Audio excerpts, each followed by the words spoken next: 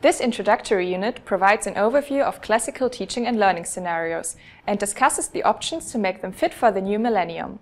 These are referred to as digital enhancement and digital integration. Make sure you understand the differences between these two methods of digitalization.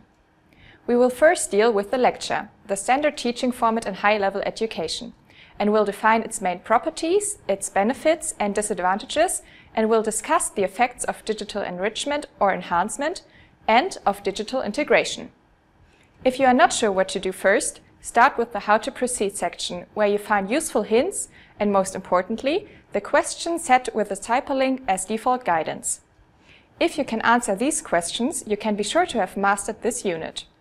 The mastery test, which we recommend to tackle at the end, presents some basic questions about teaching and learning, using a set of different question types which are randomly chosen. Finally, like all units, we have a sheet with suggestions for in-class activities or further research. Try on your own first, the model solutions will be given later. Surely a lot of material, but we are sure at the same time enjoyable and profitable. So, good luck! And by the way, don't forget to tick off an activity once you have successfully completed it.